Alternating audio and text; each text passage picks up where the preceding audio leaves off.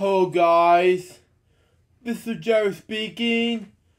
Welcome to Bedtime Stories, episode 32, and today we read you a story called Little Christmas Star. Now, it's been over these times that I haven't read you a story, and I became busy with never been coming making projects at the most.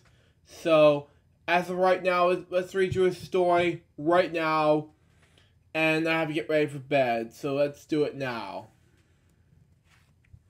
Little Christmas Star by Kenneth Gregg, illustrated by Susan Miller. Okay, cool enough.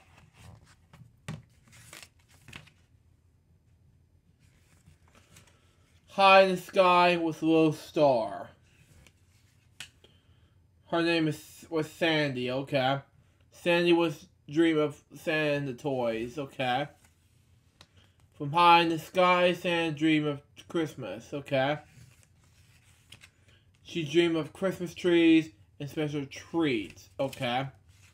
She dream of Christmas bells and special songs, okay? Santa dream of all the merry faces on Christmas Day. Christmas is a special time, okay? High in the sky was a bright little star, okay?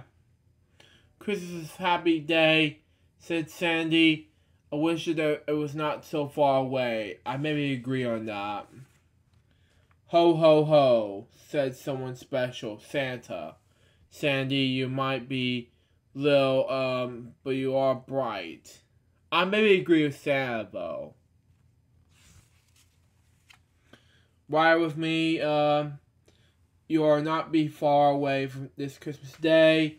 Ho, ho, ho. What a special ride for Sandy. Okay.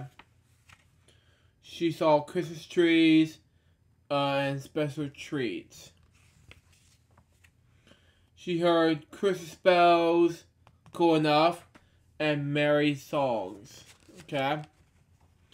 And Sandy saw the happy faces of Christmas. And where was Sandy? Up upon the tree, as bright as she could be. Okay? Ho, ho, ho, Merry Christmas. So that was Little Christmas Star. What do I think about this book?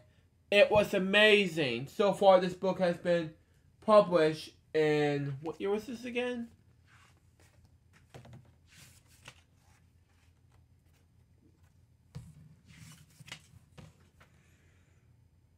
1988. That was a quick one.